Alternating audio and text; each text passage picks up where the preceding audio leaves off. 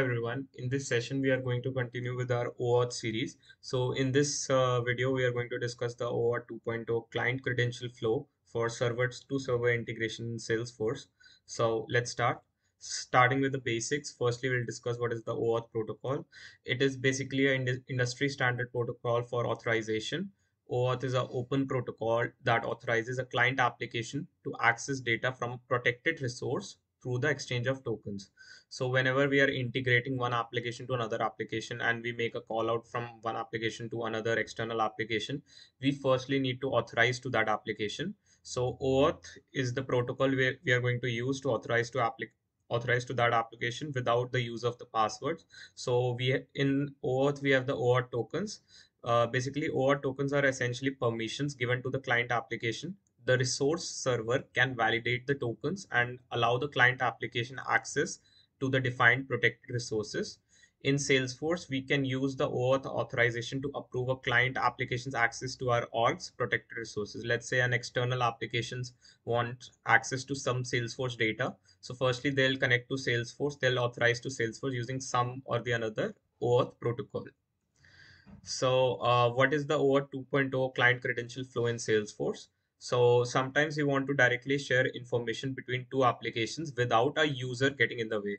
So, in the last video of the OAuth 2.0 web server flow, we discussed that firstly, the first step in that flow would be HTTP redirection to the application, to the Salesforce application, let's say, and the user will have to log in. After login, they'll get the authorization code and then the access token. But sometimes we need like without a user getting in the way, we need the access token, so we can use this flow.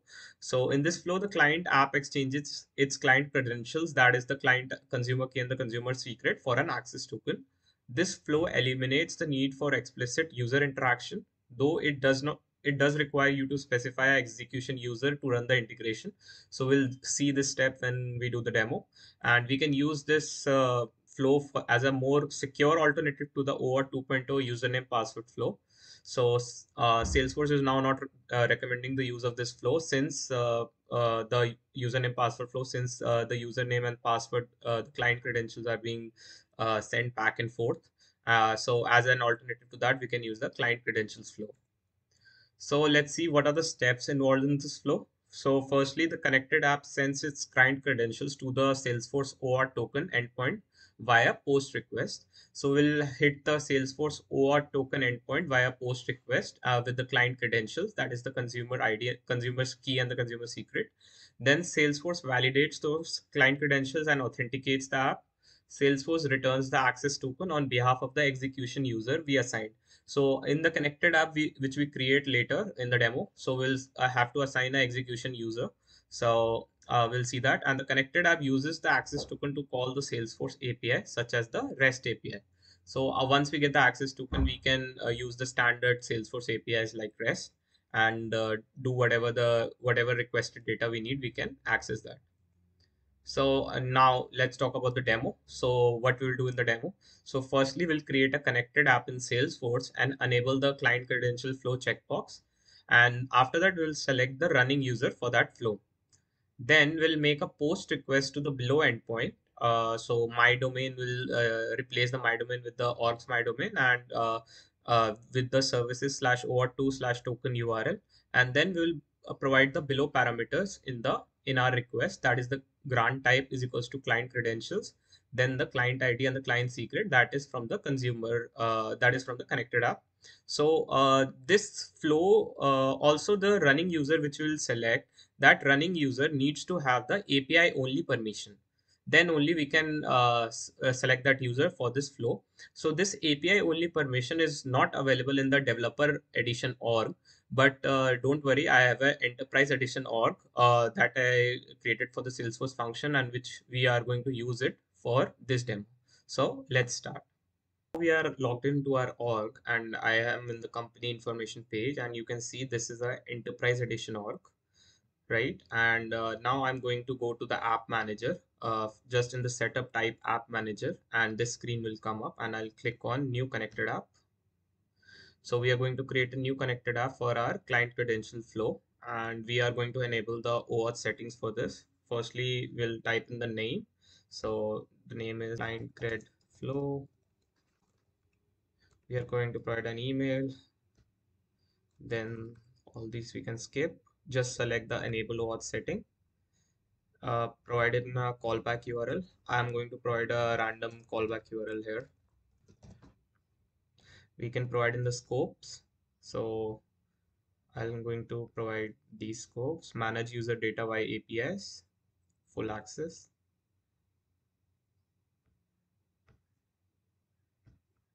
Do I need now just enable this checkbox, enable client credential flow.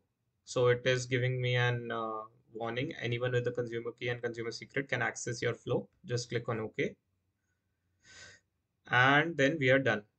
We just need to do that. Just click on save, click on continue. So we have created the connected app for this. We have provided in the OAuth scopes, and now click on manage.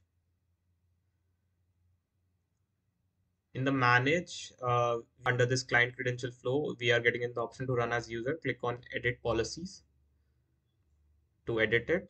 Click on lookup. So I'm going to provide this external user which I created, right? Click on save. So we have successfully provisioned the connected app. Now let me show you this user. So if I go here and I see I have applied a permission set, I have assigned a permission set. This is the API only permission set which I created. If I go to this permission set and I click on system permissions and then search for API only, so you can see this is the permission, API only user, which I have selected. So with this permission, we can access salesforce.com only through a salesforce.com API. So we can only select a user with this checkbox as checked. So that I've given this permission set to that user, and now we have provisioned the connected app. So now let's go to Postman.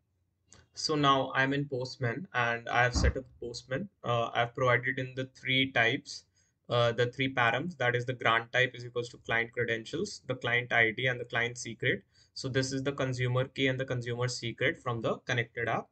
And you can get that by going into the manage connected apps and click on manage consumer details. After you click this button, you'll get those details.